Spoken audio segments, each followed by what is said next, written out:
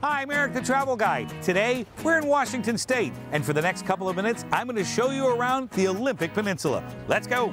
The Olympic Peninsula is located in western Washington. It's the large arm of land situated across the Puget Sound from Seattle. It's bound on the west by the Pacific Ocean, the north by the Strait of Juan de Fuca, and in the east by the Hood Canal. The Olympic mountain range is in the center of the peninsula, and it's home to the highest peak, Mount Olympus. Small towns dot the drive around the Olympic Peninsula like pearls on a string, each having its own special vibe. And there's a culinary loop to follow for scrumptious seafood like Dungeness crab and farm-to-table local cuisine. You'll find tasty beverages on the cider route around Port Townsend, the historic Victorian town with a long maritime history.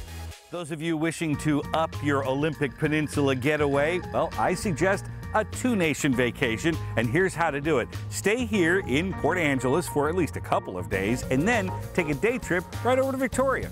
It's safe to say you will need a car when you're here, and simply driving around will give you a sense of perspective. This is a large peninsula, and if you're curious where to start, I say start at the Olympic National Park. If seeing is believing, then my friends, consider me a believer.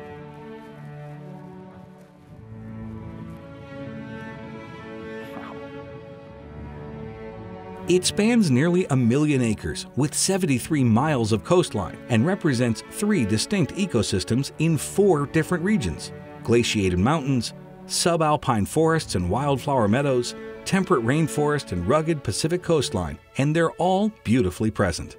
When to visit is always a consideration when planning a vacation, so I can give you a little insight. Peak season here essentially runs from Memorial Day to Labor Day, which is over the summer months. Shoulder season, of course, you'll find those in the months right before summer and a little after. One of my favorite times to visit Olympic Peninsula is in September or October.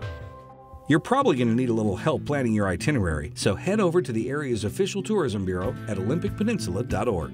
Trust me when I say you're going to want to see as much of the Olympic Peninsula as time allows during your visit. A couple of my must-dos are hiking at Hurricane Ridge, which showcases a stunning vantage point of the area, and exploring the vast Hoh and Quinault rainforests that are among the great wonders of the Olympic Peninsula and offers plenty of opportunities to practice forest bathing, which has wonderful health benefits. Seeing all the incredible beauty of the towering trees, flourishing forest life, and haunting moss-covered trails will simply take your breath away and allow the pulse of nature to flow right through you. This is real rejuvenation.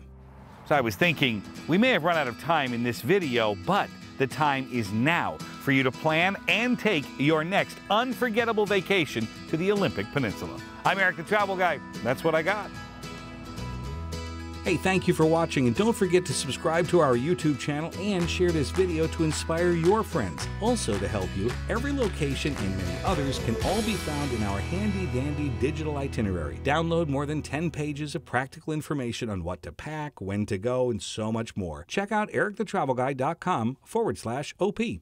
Happy travels!